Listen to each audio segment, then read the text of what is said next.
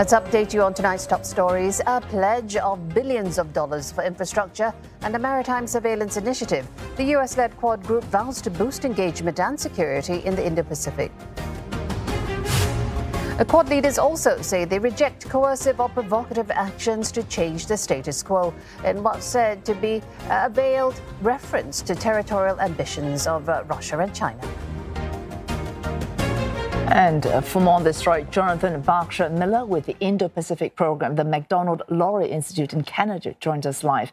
Ms. Miller, let's start with a few concrete outcomes from this Quad summit. And that's a satellite initiative to boost maritime intelligence, apparently to tackle illegal activities such as trafficking as well as illegal fishing, without mentioning that China is the single largest illegal fisher in the Indo-Pacific. So we're looking at security-adjacent functions like these being boosting capabilities that can help tackle China without being specifically anti-China. Is this how the Quad is going to be framing its moves in the future? And if it is, does it bode well for its continued survival? Well, thanks so much for having me on. And yes, as you pointed to, this is one of the key deliverables from the Quad. And I think looking at this maritime surveillance and maritime domain awareness issue is just one example of the Quad sort of evolving from being purely symbolic in nature to now being quite tangible and providing goods not just for the four states involved in the Quad, but actually providing international goods for the region of the Indo-Pacific more broadly, be it in Southeast Asia, be it in South Asia. So I think this initiative on maritime domain awareness, which will help combat illegal fishing and other elements that are not just focused on the hard security issues such as territorial disputes, is a really important direction for the unit.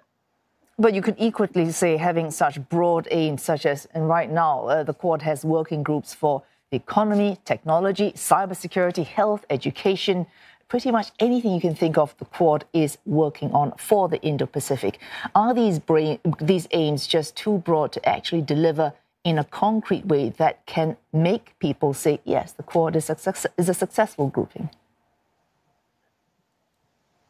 Well, it's a fair point. I think in the end of the game, the Quad's going to have to focus on a few issues. It can talk about the broad area of focus. The reality is you have four nations here that care about a range of different issues, and I think it's okay to talk on those. But I think you're right. There's going to have to be a couple crown jewels that are the main things that the Quad focuses on.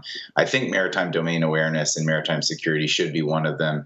Another one that I think is really important, and there has been some work on it, as shown by this communique, is infrastructure development. Frankly, the region needs infrastructure.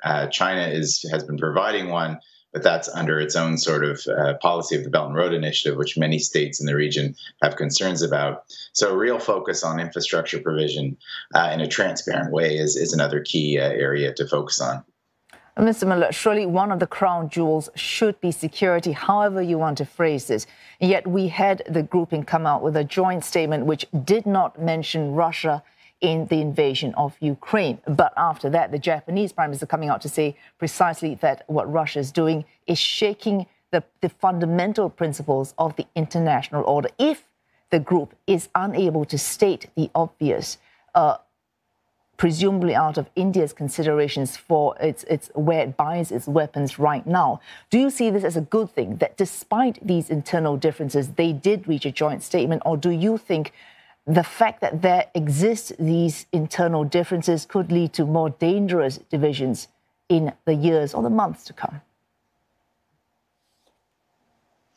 Well, I think it's a fundamental challenge. And obviously, we know that, especially on the issue of Russia's war in Ukraine, that there has been some division and some differences of opinion, in particularly India, as you mentioned. That being said, I think it's important to keep focused on what the Quad is meant to do and what it's focused on. And primarily, that's in the Indo-Pacific region. Again, I think those who have global ambitions for the Quad to, almost be a successor to the G7, I think they're realizing that that's probably not going to happen. And there are certain issues that there is some daylight between the four sides. I think that's okay. I think it's okay. In the end of the day, you have four separate independent nations who have their own interests and have their own views on the world. That being said, I think on the core issues in the Indo-Pacific and some of the security issues in that part of the world, there's a lot more convergence than divergence. And thanks for that, Jonathan Berkshire Miller from the Indo-Pacific Program from Macdonald-Laurier Institute in Canada. Thanks for speaking to us.